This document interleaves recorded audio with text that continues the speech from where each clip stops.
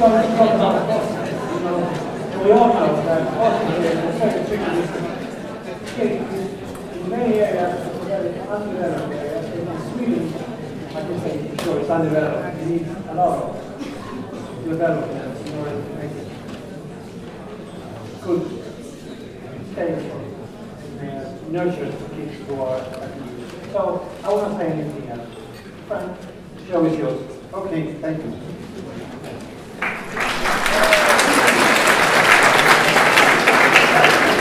Good morning to you all. After this amazing opening, I got a bit flight frightened, so I'll need your support. Let me start by telling you a little story. Whenever Ilan, one of the NVR dinosaurs, comes to Belgium, we try to meet. We discuss a lot, and he often comes to Belgium. I'm afraid he's going to ask asylum in Belgium. We talk a lot about our work, we discuss some things, and most importantly, he comes to Belgium, and I am learning him to drink Belgian beer. Last time, he's doing quite well. He already got his bachelor degree, now he's going to a master degree. Well, last time Ilan came to Belgium, he gave me a wonderful feeling just by asking one simple question. Asking me one simple question. He asked me, Frank, do you know what is the most common, the most spoken language in the world? I thought it was Chinese. No, he said, it's bad English. Immediately, from that moment on, I started to consider myself a specialist, an expert.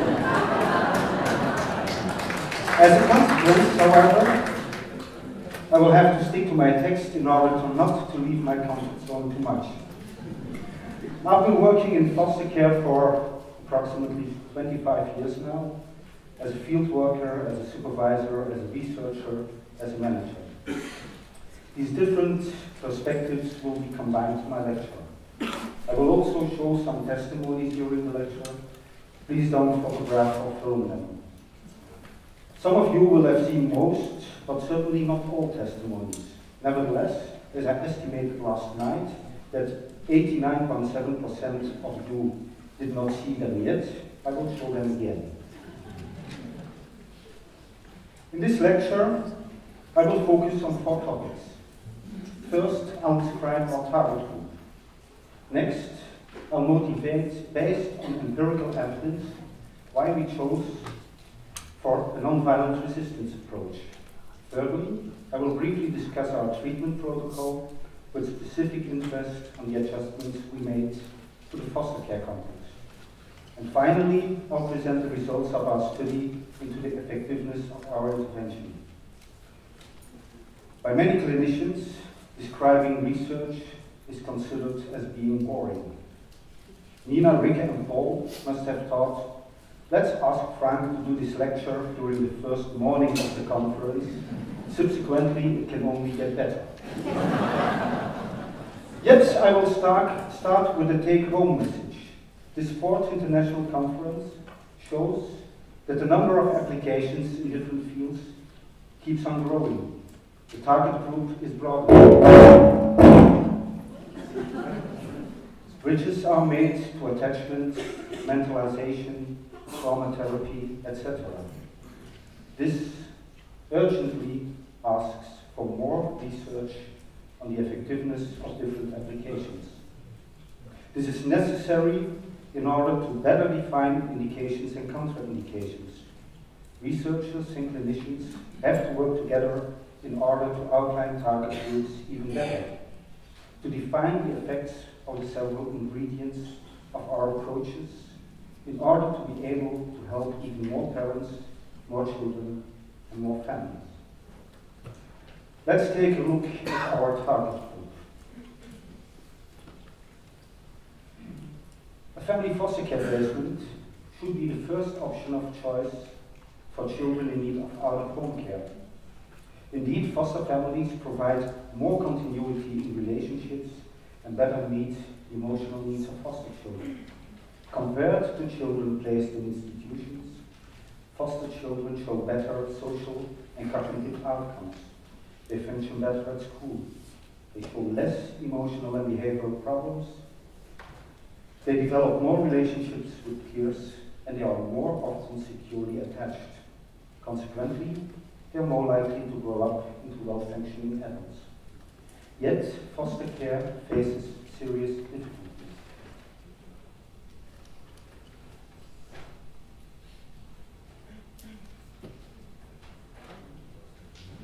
There seems to be a technical problem. Who am I? I'm pretty average. The average age of a kid in foster care. From the majority background of kids in care, having experienced abuse and neglect from those who to protect me, I am 9 times more likely to commit crimes, 25% more likely to get pregnant as a teenager, and there's a 30% chance that when I have children, I too will lose them. This is who I am, until someone breaks the cycle.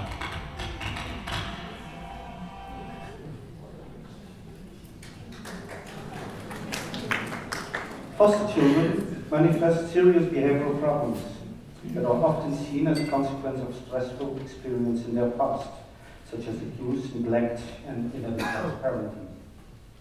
An analysis of the history of foster children showed that 24% had been physically, 31% emotionally, and 14% sexually abused. About 60% of these children had been neglected, and 36% had witnessed severe domestic violence. If the placement on itself is not taken into account, 85% of the Flemish foster children have been exposed to multiple traumatic events, and almost 1/3 show symptoms of traumatic stress. It often concerns complex trauma histories in the context of the child's relationship with primary caregivers, often of an invasive, interpersonal nature and with wide-ranging long-term impact. Besides support for foster parents, many of these children are in need of trauma treatment, but only a few are treated. In addition to maltreatment, foster children undergo at least one and often numerous caregiver transitions. Only 1/3 of the foster children that is placed, or 1/3 of the children placed in foster care, has no placement history. 1/3 has been placed one time before, and 1/3 has been placed up to 8 times before. Many of these transitions occur due to crisis situations without warning the child and result in immediate loss of contact with prior caregivers, sometimes permanently. Exposure to traumatic events, to unpredictable and sometimes frightening caregiving, and multiple transitions interfere with the child's ability to form secure attachment bonds. Indeed, research has revealed that foster children are at risk for developing insecure ambivalent and insecure avoidant attachment. And they are 2 times more at risk to develop disorganized attachment relationships than non-foster children. Disorganized attachment is considered the most insecure type of attachment and has been associated with severe externalizing behavior problems and child psychopathology. In particular, maltreatment is associated with disorganized attachment, while experiences of parental neglect are associated with insecure ambivalent attachment. As a consequence, foster children are at risk of manifesting emotional and behavioral problems. In Flanders, more than half of the foster children had serious behavioral or emotional problems. How do foster parents experience this?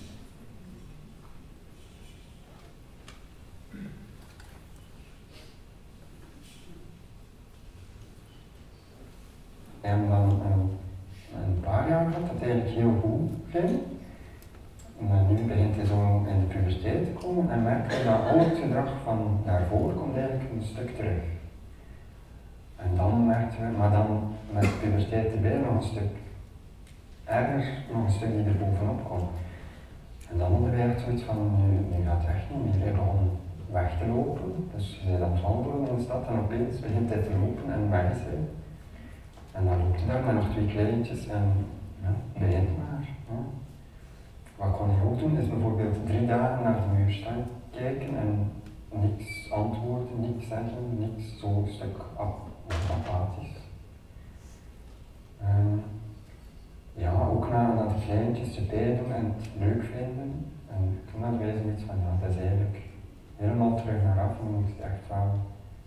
Ja, je moet echt wel... De moeilijkste momenten zijn de complete afwijzing die je krijgt. Dat je het gevoel hebt als spreekhouder, ik doe hier begot alles voor dit kind.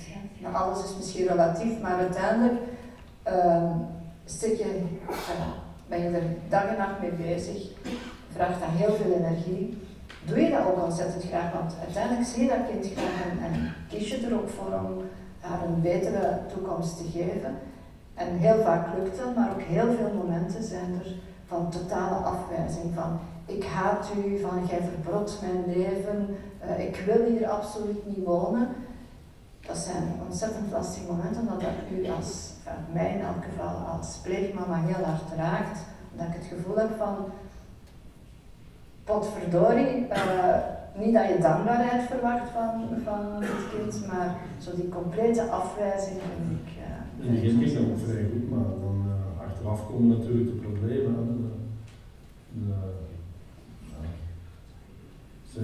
Op het moment dat ze zich begint thuis te voelen, bij ons ook dan moeilijker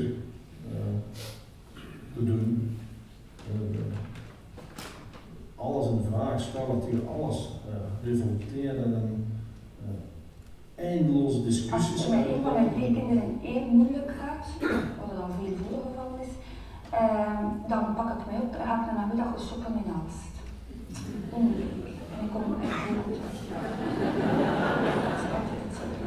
Als ik mijn kabas oppak en ik kom naar Aalst op kleren kopen, dan steek ik in dat ik het gehad heb. Ja, maar goed dat ik niet.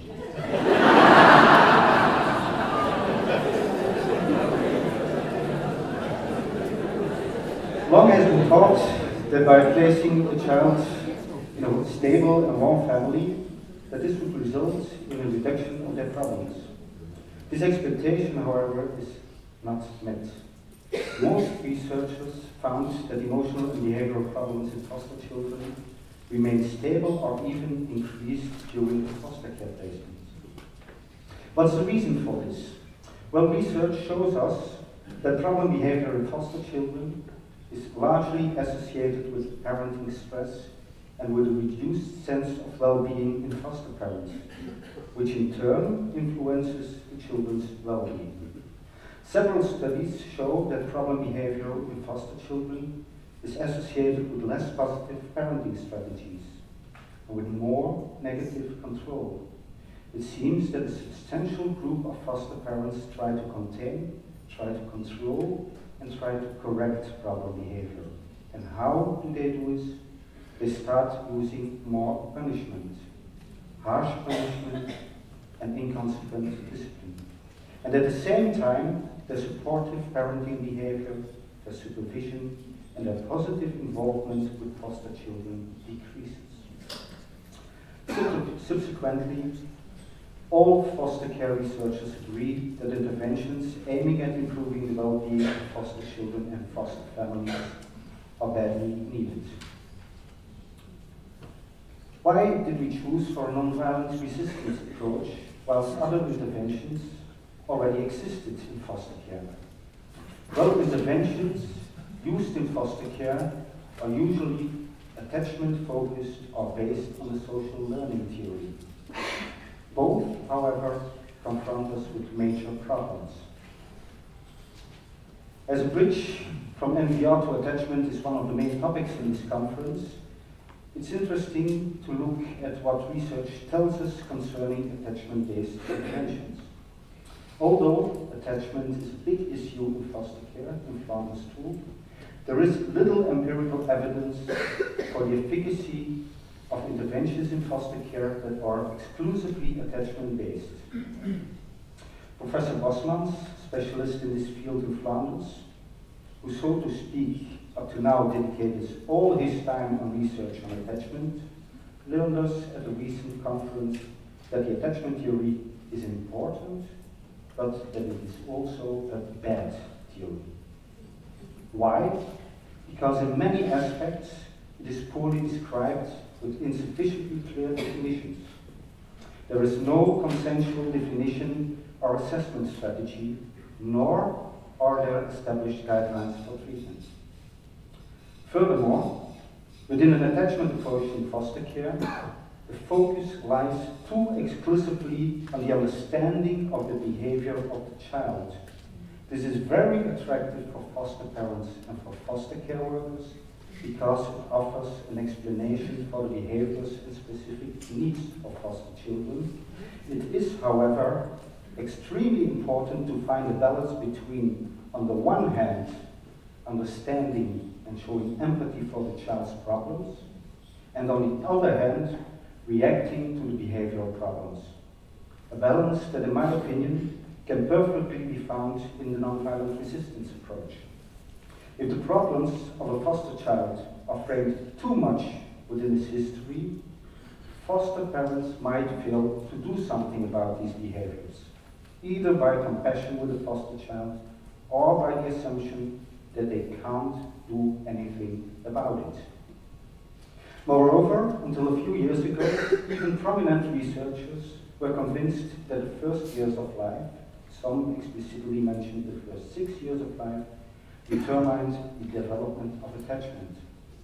This pessimistic, almost fatalistic vision made it useless to seek for treatment for foster children, because there was nothing to be done about it. Furthermore, in foster care, long has been taught that foster parents should not become too attached to foster children, because foster care was seen as a temporary intervention, and this would complicate the return home.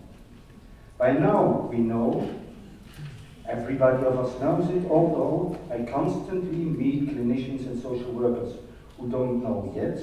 We know that every child attaches. Not being attached is impossible. We know that secure attachment cannot be taken alone because attachment concerns a unique bond between a child and a caregiver. We know that children can have different attachment figures. And very important, we know that there is no age limit for the onset of secure attachment. But the older the child, the more time it takes and the more work it takes. And indeed, meta-analytic findings suggest that foster children show impressive, very impressive catch-up after their placement. By now, the most important challenge is to come up with an intervention that focuses both on the bonds between the child and the caregiver and on the behavioral problems. I think Stein will undoubtedly go into this in his lecture about the anchoring function. These key elements of positive child outcomes in foster care are well described in the nonviolent resistance approach. In building up their presence, their self-control, and a supportive network, foster parents establish a stable and warm relational framework and resist negative behaviors. Furthermore, and this is very interesting, they do it at the same time. Very other approaches also have paid attention to the relational and the limit setting of parenting. However, these two aspects are usually viewed as different aspects or different phases of the treatment. In this, the basic approach of NVR is quite unique. For example, one of the first things we ask foster parents to do already at the end of the intake session is to write an announcement.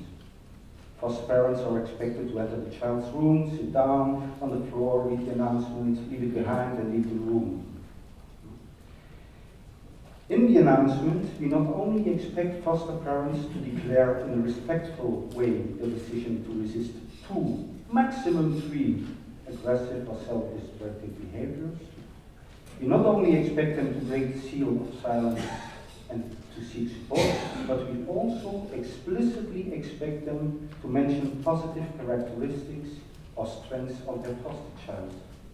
They hereby make a clear distinction between the child as a person and the child's behavior. For foster children, who usually have low self-esteem, in many cases, this has an unexpected impact.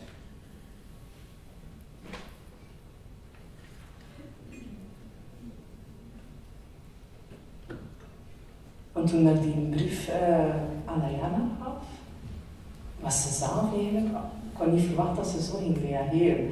Want ze was eigenlijk zelf ook wel enorm verrast door de brief van, oh tante, zo'n mooie dingen dat je daarin geschreven hebt. En ja, maar ik zei tegen haar, het staan er ook wat minder leuke dingen dan de dingen die wij niet zo leuk vinden en die me echt wel graag zouden veranderen met u. En ja, dat zie ik wel, zei ze. Ja, ze begreep van, maar die andere dingen zijn zo lief, zei ze. En ze heeft nog altijd een brief bij. Haar brief had ik heel veel schrik voor in die artikel. En dan had haar reacties al wat aan, ze durft dan mij van alles smijten. En ik zei, ik heb eigenlijk iets voor jou, ik wil dat voorlezen. En wat is dat misschien? Ik zeg, een briefje dat ik gewoon tot naar u schrijf. Ja, je wil mij weer helemaal veranderen, zeker? Ik zeg juist niet. Ik zeg, het is een hulpmiddel om mezelf te veranderen, dat ik beter tegenover u kan reageren. Ik heb haar die voorgelezen, ze heeft geluisterd met haar deur toe. Ik mocht de brief binnengooien. Ik weet niet wat ze me gedaan heeft. Ze is dan daarna bij mij op de kamer gekomen en ze heeft gezegd, oké, jij wilt dat doen voor mij, dan wil ik ook wel iets doen voor jullie. Ik ga proberen wat meer vriendelijker te zijn en niet zo rap van mijn oren te maken. Dus het heeft wel iets opgebracht, denk ik, want de verstandhouding tussen ons tweeën is helemaal anders. Eerst was ik nogal, had ik een beetje weerstand tegenover zo'n brief. Ik vond dat heel formeel. Maar toen we dat gedaan hadden, bleek dat mijn pleegdochter daar eigenlijk heel blij mee was. Allee, ze vond dat heel voornaam dat ze zo'n brief had gekregen en ze bewaarde die ook in haar kamer onder haar kussen en ze las die af en toe opnieuw. Zo van, dat kan niet verder zo, dat zoeken, dat tieren, dat pijn doen aan broer en zus. En we hadden dat dan zo heel beknopt in een brief samen met ons begeleidster Joke, dus daarin gezet. En de moment dat we die brief voorlazen, was dat kind gewoon super gelukkig. Ik vond dat eigenlijk heel belachelijk in het begin, een brief schrijven aan onze pleegdochter.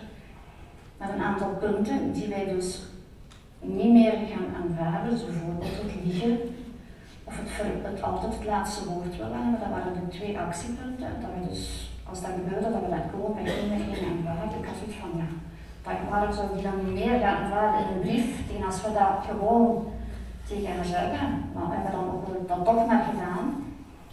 En we hebben op een rustig moment aan de tafel gezeten en we hebben die brief voorgelezen. En ze heeft die brief opgevouwen en ze heeft gezegd, ik ga ervoor, ik wil dat doen. En ze heeft de brief nog altijd bewaard, ze zit nog altijd in haar mapje. Eerst dachten wij van, hoe gaat die dat opnemen van een brief aan hem en dan met toch een paar negatieve punten tegenover hem in.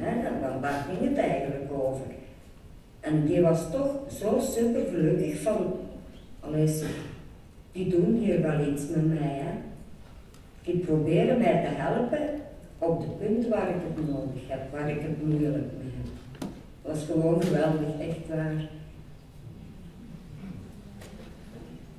What a fantastic grandmother, isn't she? Let's take a look at other reasons to choose for a nonviolent resistance approach. In a recent review, only 8 effective programs for foster parents were identified. Overall, these programs are based on the social learning frameworks, and they usually focus on young children. Only 2 programs include children over the age of 12. Moreover, a recent meta-analysis shows that parent training programs based on the social learning theory involving other children tend to be less effective, whilst programs based on NVR have shown itself similarly applicable and helpful with younger children and adolescents. Finally, the following critical factors have been described in the literature regarding support programs for foster parents. First, the availability of a supportive social network is an important protective factor and is associated with lower stress levels in foster parents and with more resilience in the face of difficulties. Research, however, showed that for a considerable group of foster parents, the supportive network was very limited, and for many, foster care workers were the main, if not the only source of support. If foster parents talk about PVO in the testimony I will show, PVO is the name of our project, just replace it by NVR.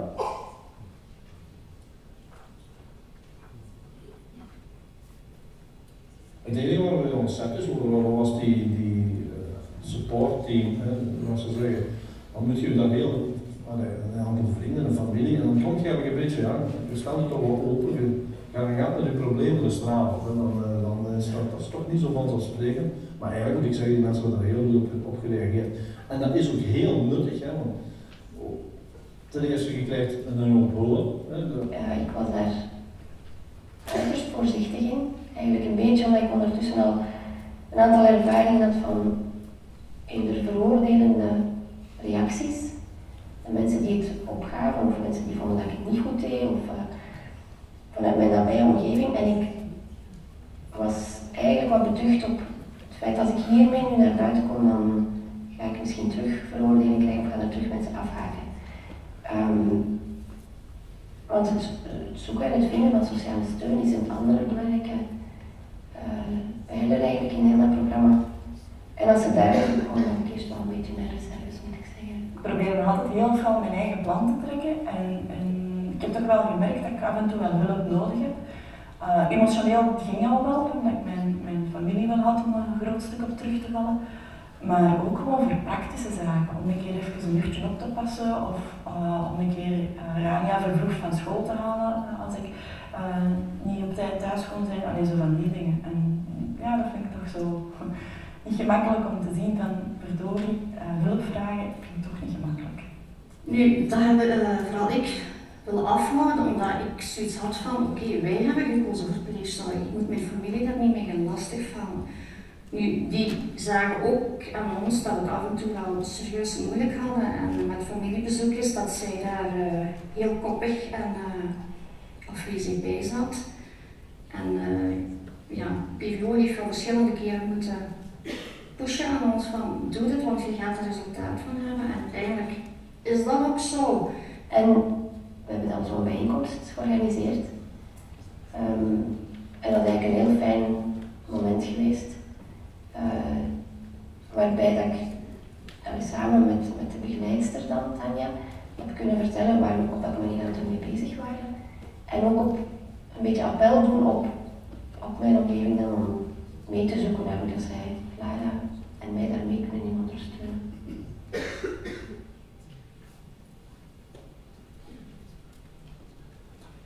Interventions in foster care must also address foster parents' distress. This has been shown to be a critical target for aiming at improving the foster child's well-being.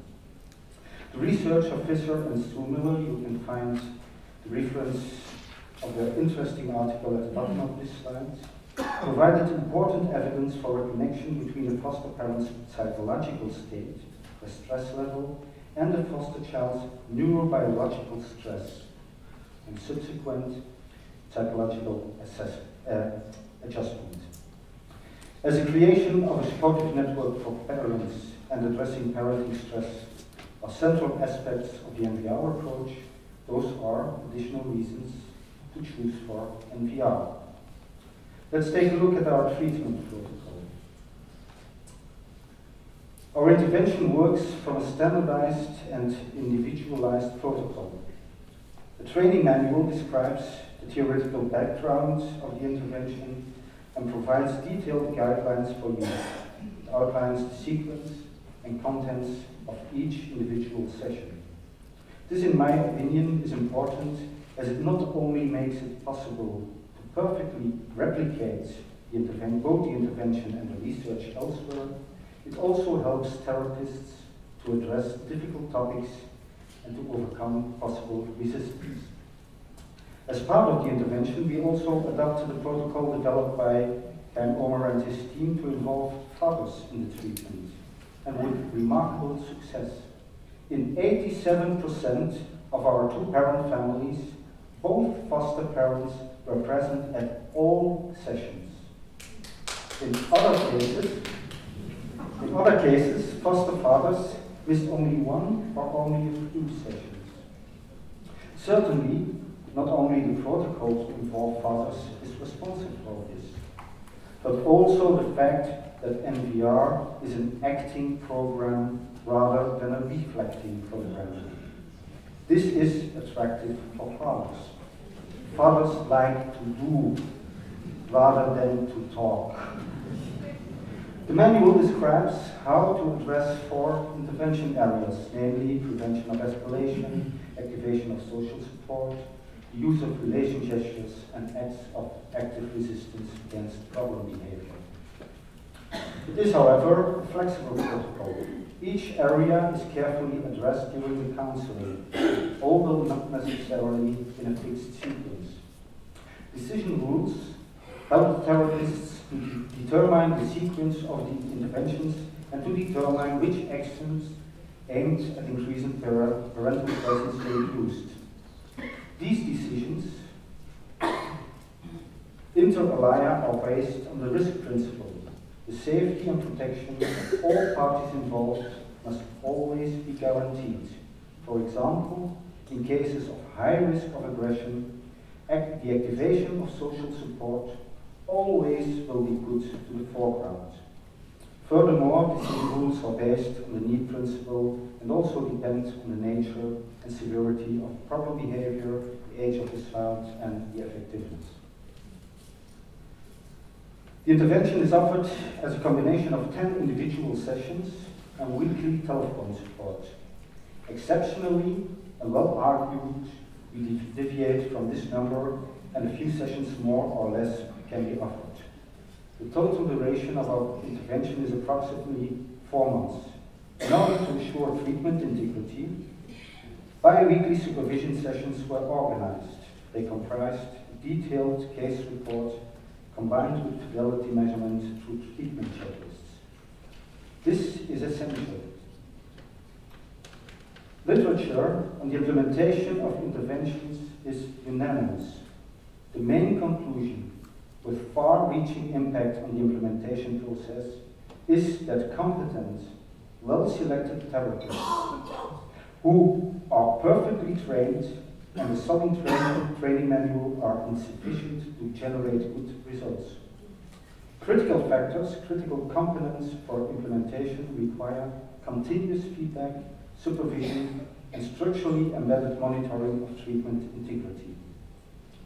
Regarding treatment registration, our therapists, for example, carefully register the number and duration of all their sessions and telephone contacts. They register who was present and who was not. Within each intervention area, they register whether all aspects stipulated in the manual were treated, and which supporting materials were used and which were not used. They not only report on their own actions, but also on the actions of the foster parents. Did they do their homework? Did they engage support? Did a supporters meeting took place? Who and how many people were present? Etc., etc. By now, we must have treated approximately 200 foster families. If ever I find the time, an examination of these treatment checklists and additional outcomes should give us more insight about the specific ingredients of the intervention that might be especially important and effective. Furthermore, the training manual contains specially developed materials including handouts, worksheets, DVD with role plays, and a DVD with some testimonies I already have shown. And a workbook for foster parents, a workbook that consists of different brochures that is costless and freely available. Each brochure describes an intervention in an accessible manner and helps foster parents in addressing their homework. The main changes to the original program are linked to the specific characteristics of our target group. A first specific element to take into account is that foster parents usually are considered to be capable and skilled parents. After all, foster families are screened by foster care agencies. Subsequently, this makes it difficult for them to ask for help. In case of difficulties, a lot of foster parents feel they have failed. They feel ashamed, and sometimes they are afraid that the placement will be stopped if they break the seal of silence. They are afraid that they will be blamed that they fucked it up. As a matter of fact, in many cases, we, the foster care system and the broader care system, actually fucked it up. Because we placed a troubled child in their family, in their home, and we did not succeed in supporting them enough in what they need in order to give the foster children what they need. Therefore, the intervention is offered by foster care agencies carried out by experienced, especially trained foster care workers.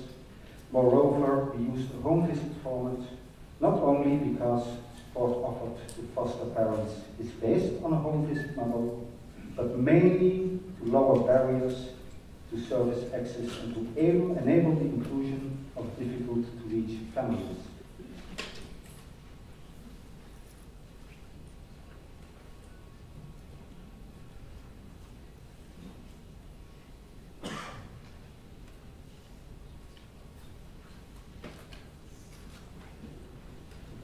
Ik heb het daar wel moeilijk mee om pleegkind te zijn.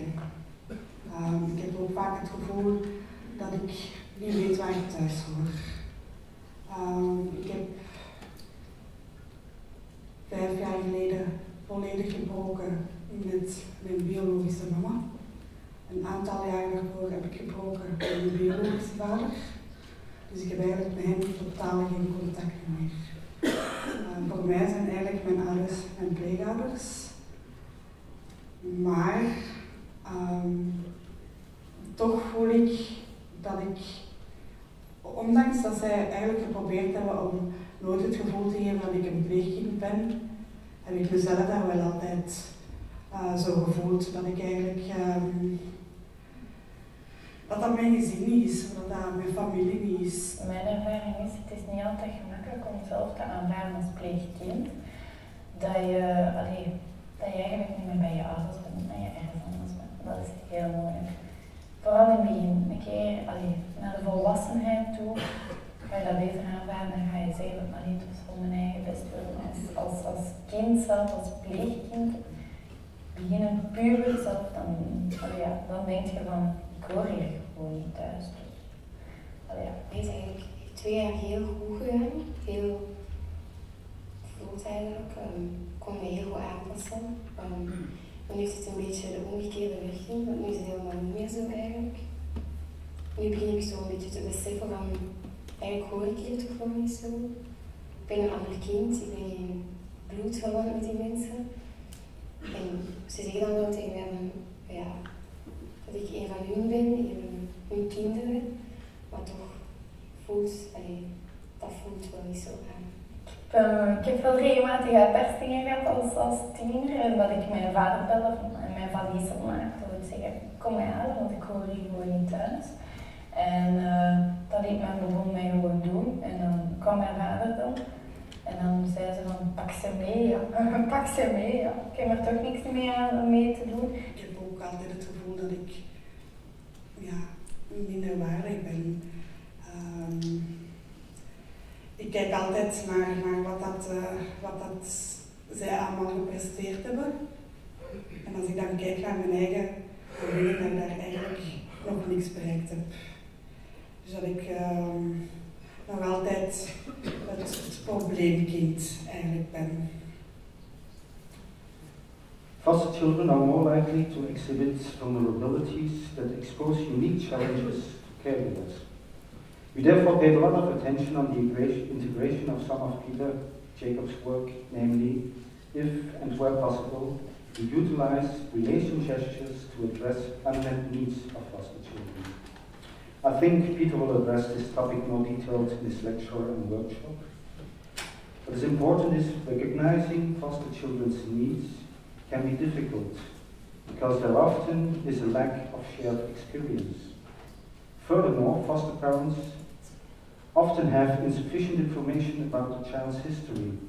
There are often differences in family cultures between the foster family and the biological family.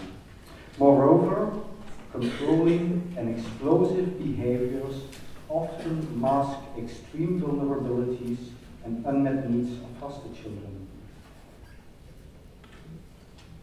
who, as I reported earlier, often experienced complex trauma and abuse resulting in low self-esteem.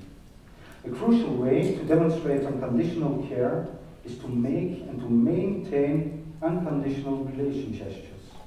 The impact is enhanced if foster parents succeed in gearing them to unmet needs of the child.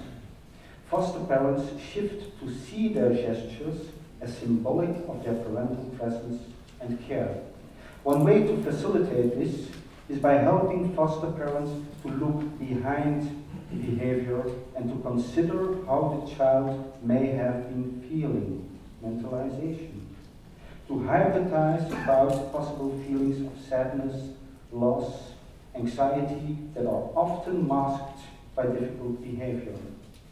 Foster parents, so to speak, have to get curious about what is behind the foster child's behavior. Some psychoeducation on how the brain functions of a traumatized child in a state of anxiety. Psychoeducation on attachment can be helpful under the condition that it does not paralyze foster parents. As said before, the balance has to be found between understanding and showing empathy for the child's problems and effectively reacting to the problem behavior. If a good balance is found, staying curious as to what may be behind the behavior means the foster parent is less likely to feel frustrated and is more likely to remain non-judgmental and manages to de-escalate. In thinking about what fits the child's needs, it's also essential to take into account the emotional rather than the chronological age of the child, and to take into account what a foster child can handle emotionally. What about the biological family of foster children?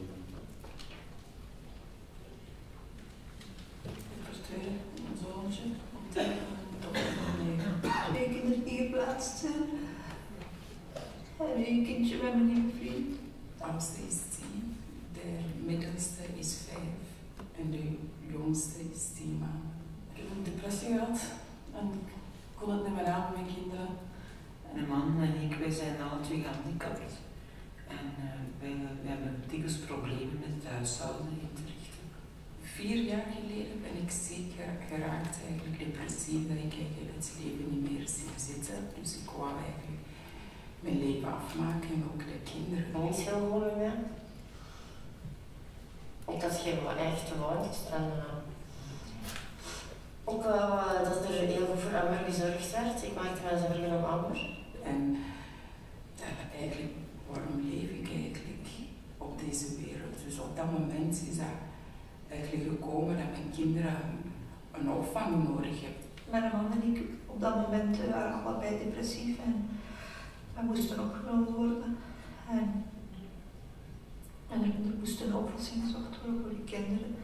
En die dan tijdelijk geplaatst bij mijn toenmalige schoonouders. Want mijn man was nogal aan de agressieve kant.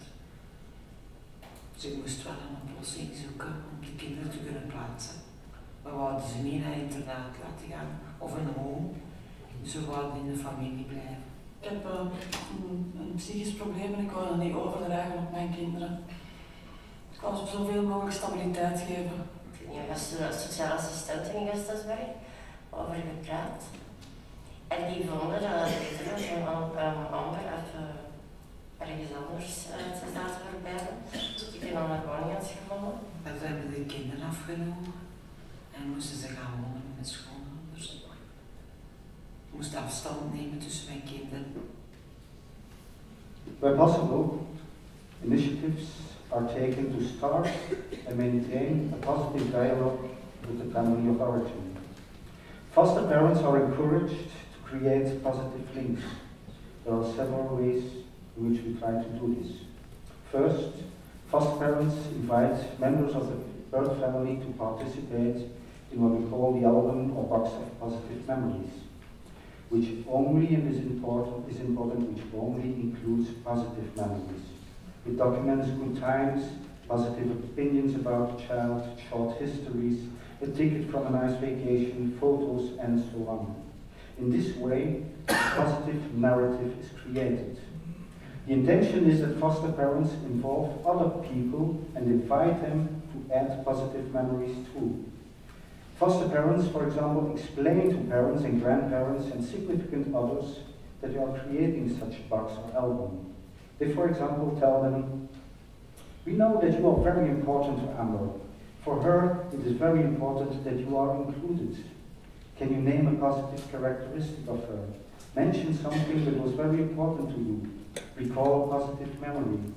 Do you have a photograph or another memento?" Next, the foster parents can give the following message to the foster child.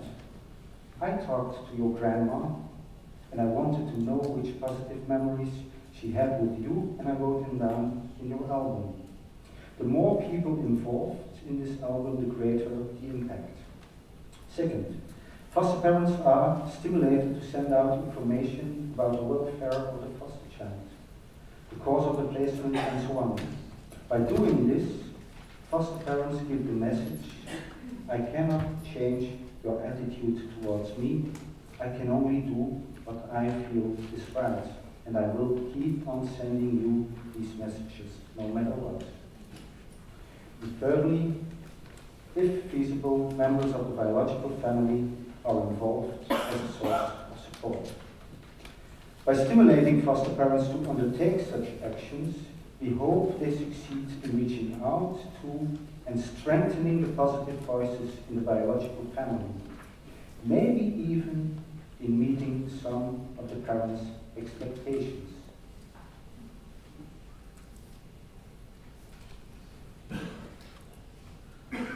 Maar ze moeten ook weten dat het kind kan willen teruggaan naar de mama. En of dat de mama, ze moeten weten dat ze maar, nee, ik wil dat niet allemaal eerbiedig zeggen, maar ze moeten weten dat ze pleegouders zijn. Dat ze wel echt ouders of mama. Negeert de ouders niet. En dat ze blijven goed zorgen voor anderen. En als er iets is, dat ze het maar ook direct zeggen. Informatie geven en niet ergens zitten achterhouden. Eerlijk naar mij toe. Eerlijk zijn. Ik vind dat belangrijk, eerlijk zijn als ik iets verkeerd doe. Dat ze mag ook zeggen, want ik vind, soms denkt jij zelf, ik ben goed bezig. Maar als iemand anders dan niet zegt tegen je, Charity, je bent verkeerd bezig, dan blijft je altijd verkeerd doen. Zoals het nu loopt eigenlijk, heel open. Als er iets is, kunnen ze zeggen tegen elkaar. Als het moeilijk gaat, dat ze dan nog eerst de mama contacteren. Ik hoor eigenlijk altijd van op de achtergrond als de kinderen bellen. Dus ik hoor die niet rechtstreeks en dat vind ik ook wel spijtig, want soms heb ik een vraag. Ik moet dan aan mijn dochter vragen, dan wordt dat gesteld en dan gaat dat terug, maar dat is heel verwrongen zo. Mensen waren eigenlijk ook eerlijk en open naar mij toe. Dus eigenlijk hangt dat aan mijzelf om dat te nemen en ook eerlijkheid naar hun toe. Ja, een paar meer uren voor hem te zijn. Van meer uitstappen en meer thuiskomen. En zorgen dat de mama er nog is. Niet aan de kant schuiven. Ook natuurlijk de kinderen meer zien, want ik ben niet mee. Dat er terug naar u geluisterd wordt. Om misverstanden te voorkomen ook en irritatie. For the interested, more information can be found in this article. Now let's take a look at the study into effectiveness. The intervention was evaluated using a randomized controlled trial. Eligible foster parents were randomly assigned to an intervention group receiving the NVR intervention or a control control group receiving treatment as usual. After data collection, the intervention was also offered to the foster parents who were assigned to the control group. Foster parents were eligible to participate if their child was placed in long-time foster care, was between 6 and 18 years old, and showed serious externalizing problem behavior. Foster mothers filled out a questionnaire at 3 points prior to the start of the intervention, immediately after the intervention, and at follow-up 3 months later. We chose to involve only foster mothers because almost a quarter of our sample consisted of single-parent families parented by women. The following measures were used: child behavior problems, parenting stress, parenting practices, and the size of the supportive network was measured by asking foster mothers to write down the number of people and the people who she could rely on for emotional support, for practical support, and for information and advice. Treatment in both the experimental and in the control group was carefully recorded. For the nerds among us, without going into detail, intention to treat was used to analyze the outcomes, analysis of covariance was used to analyze group differences, and besides statistical difference, currency effect sizes were calculated. Effect sizes should be interpreted as small when above 0.20, medium when above 0.50, and large when above 0.8. A total of 62 foster families were assigned to the intervention or control group. It is a very heterogeneous group. There were mainly 2-parent families. The age of the foster parents ranged from 19 to 75 years. Most foster parents did not have higher education. Half of the target children were boys, and their age ranged from 6 up to 17 years. Most foster children were previously placed in out-of-home care, and finally, this is important, almost 60% were kinship-based units, mostly grandparents taking care of their grandchildren. This is important, as most intervention programs for foster parents target on non-kinship foster families, who usually are rather young, middle class, higher educated, families with a greater likelihood of better outcomes. Let's first take a look at the interventions in both groups. Assessment of the data in the experimental group showed high fidelity of the therapist to the treatment protocol. In the left column, it tells us whether the therapist did what he was supposed to do. And the right column tells us what the foster parent brought into practice. As you can see, in each case, the intervention domains, de-escalation, relation gestures, and increasing parental presence were covered. Involving external support was covered in 90% of the cases. In some cases, despite intensive efforts, it seemed undoable to deal with this issue. In addition, the extent to which the intended strategies were implemented by foster parents was high. All foster parents reported in detail on their de-escalation and on reconciliation steps. In 39% of the cases, the biological family was involved in reconciliation and or support. 84% of the foster parents involved external support. In almost 1 of 4 cases, the supporters meeting was organized. Furthermore, all foster parents make use of 1 or more of the techniques to increase their presence and resist problem behavior. The control group was given treatment as usual. As previous research shows, that support offered during the foster care placement varies widely. Previous research showed that support varies widely. Foster parents in Flanders are supported by foster care agencies, and they also have access to external mental health services. Treatment as usual, however, is rarely examined, although it is highly vulnerable to unintended intensification. To control for this, treatment was carefully recorded.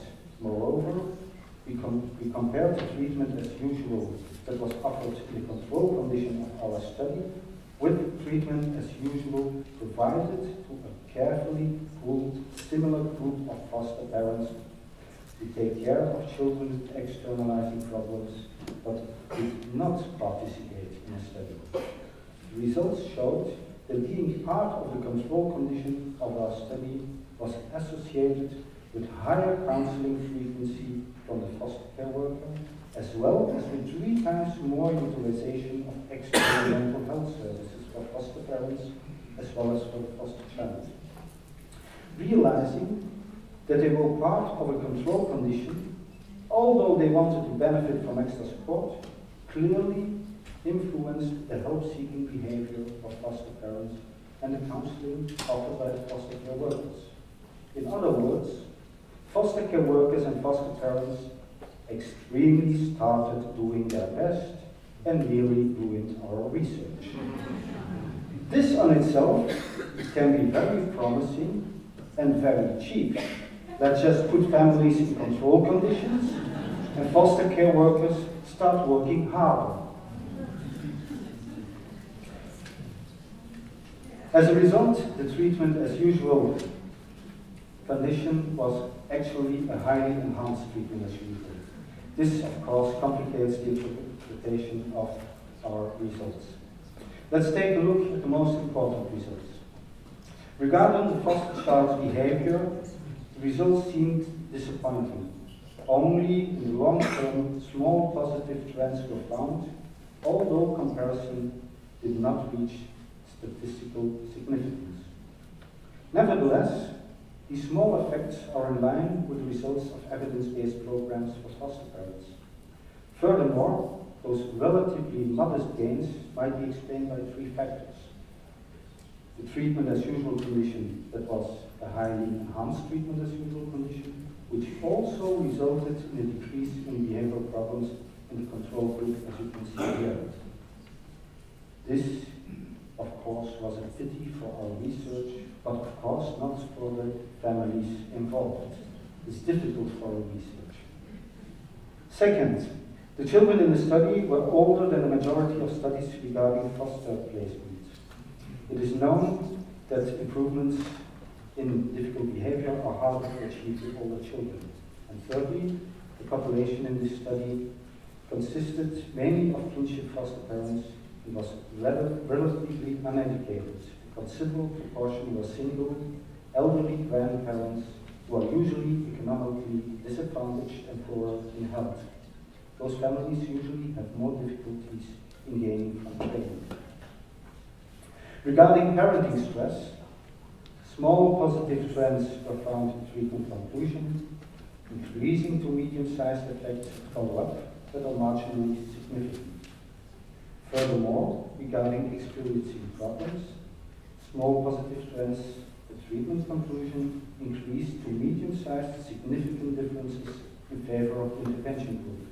This is very important because even in cases where the behavioral problems remain, foster parents feel stronger and feel more competent to deal with them. With regard to parenting practices, 2 interesting evolutions were found. At follow-up, foster mothers of the intervention group significantly decreased the use of inconsequent punishment, and furthermore, made less use of discipline practices. The latter differences was marginally significant. Regarding experienced support, there were some interesting evolutions. The number of persons foster mother could rely on for emotional support increased from a small-sized trend at treatment completion to significant effect at follow-up. It is very promising that even 3 months after completion of our intervention, the emotional support keeps on growing. We see a similar trend for the number of people who provide practical support, although this difference is marginally significant. Concerning information and advice, we see an opposite trend. A significant large effect size difference in favor of the intervention group decreases to a medium-sized non-effective trend. This probably is a consequence of the termination of the intervention. Let's draw some final conclusions. NVR seems to be a highly acceptable intervention for foster parents. Indeed, I did not mention it before, no foster parent in the experimental group dropped out prematurely. This finding is in line with low dropout rates in other NVR studies, but contrasts with the high dropout rates that affect many other parent training programs. In spite of small sample size, which reduces statistical power, and treatment as usual was highly enhanced, we found some satisfactory results. The NVR approach led to an increase in experience support and a decrease in parenting stress.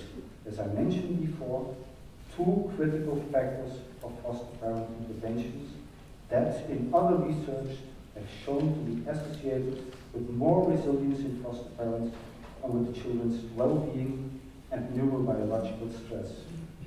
Furthermore, the intervention led to some positive changes in parenting practices.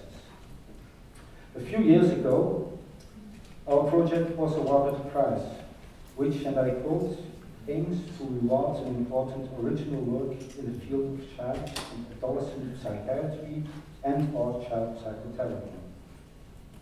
Furthermore, after ending the experimental phase in 2014, this intervention was implemented in regular foster care in Flanders and now can be offered to every foster family. Moreover, the number of therapists increased from 6 to 13.